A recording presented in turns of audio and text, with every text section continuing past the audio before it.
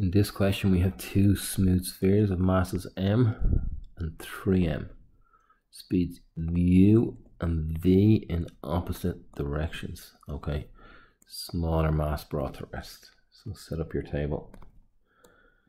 Our masses are the same. No, they're not. It's m and 3m, but they're in terms of m and before and after.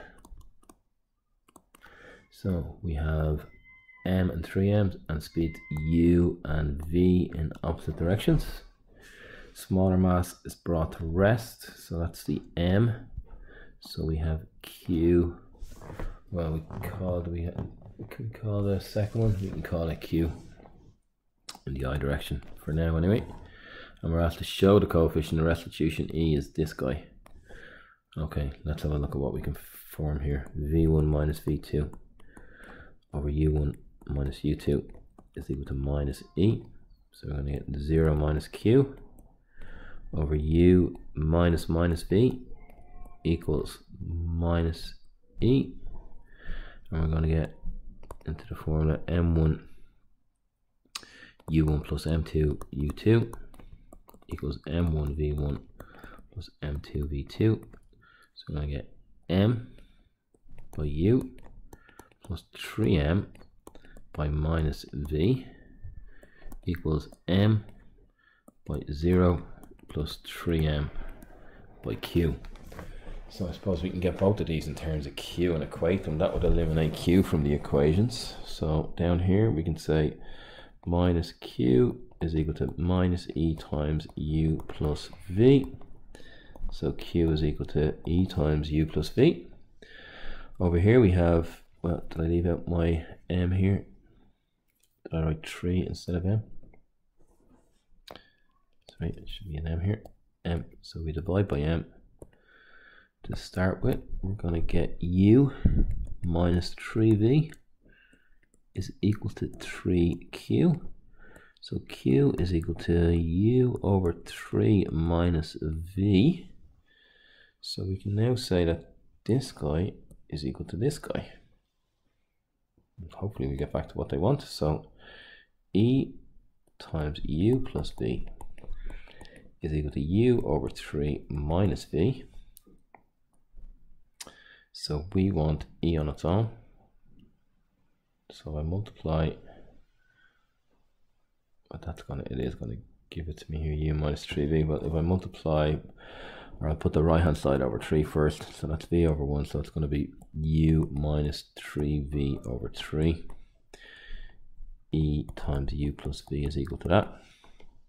So therefore, if I multiply both sides by, divide both sides by u plus v, I'm going to get e is equal to 3 on the bottom, u minus 3v over 3 times u plus v.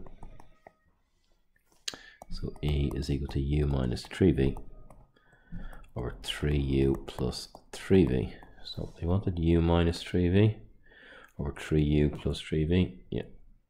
And then show that u is greater than or equal to 3v. So e, what do we know about e? E has to be greater than or equal to, it can't be less than 0, so e has to be greater than or equal to 0. So therefore the top, u minus 3v, if that's greater than or equal to 0, we could say u is greater than or equal to 3v. So u greater than or equal to 3v, that's what they were looking for. I think that's the solution to this one.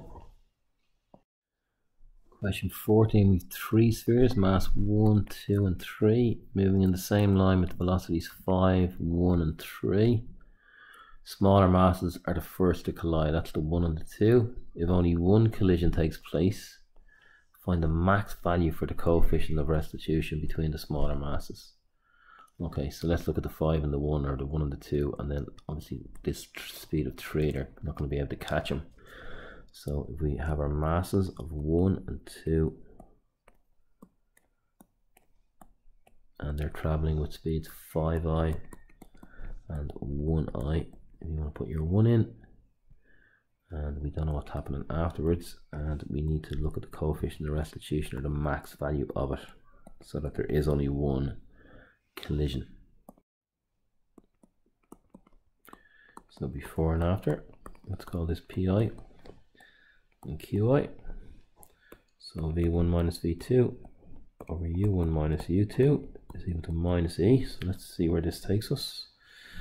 We're going to get P minus Q over 5 minus 1 equals minus E.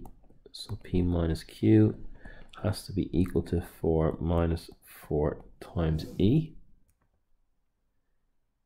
So looking at conservation momentum, M1U1 plus M2U2 equals M1V1 plus M2V2. We're going to get 1 times 5 plus 2 times 1 is equal to 1P plus 2Q. So P plus 2Q has to be equal to 5 and 2, 7. So we can get two values for P here, can't we? If P minus Q, we say that P is equal to 7 minus 2Q. Down here we can say P is equal to minus 4E plus Q minus 4E. Will that help us? Therefore 7 minus 2Q is equal to Q minus 4E. So 4E would have to be equal to Q minus 7, it looks like here. No, it'd be minus 3Q and 3Q, Q plus 2Q, 3Q minus 7. So we have a value for E, 3Q minus 7 over 4. So how's that going to help us? E is 3Q minus 7 over 4. Well, it was that, the last thing we said was that speed there. It has to be less than or equal to 3, doesn't it? So if it's less than or equal to, let's say Q has to be less than or equal to 3 for it not to collide. They're going the same speed. If they're obviously not going to collide if they're going the same speed. So E could be, Q can't be greater than 3. So we can put 3 in for Q. So E is going to be 9 minus 7, 2 over 4. Max value for E, 1 over 2.